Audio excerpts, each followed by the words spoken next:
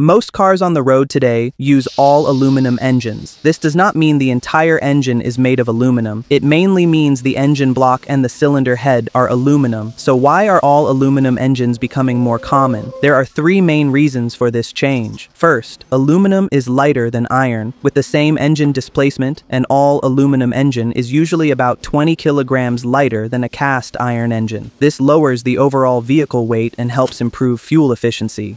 Studies show that when vehicle weight drops by 10%, fuel consumption can decrease by around 6 to 8%. Second, aluminum has better heat transfer. This allows heat to move faster from the engine to the coolant, helping the engine maintain a stable operating temperature. When the engine stays within the proper temperature range, efficiency improves and long-term durability increases.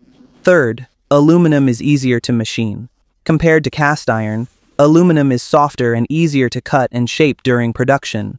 This improves manufacturing efficiency and accuracy, while also giving engineers more flexibility in engine design.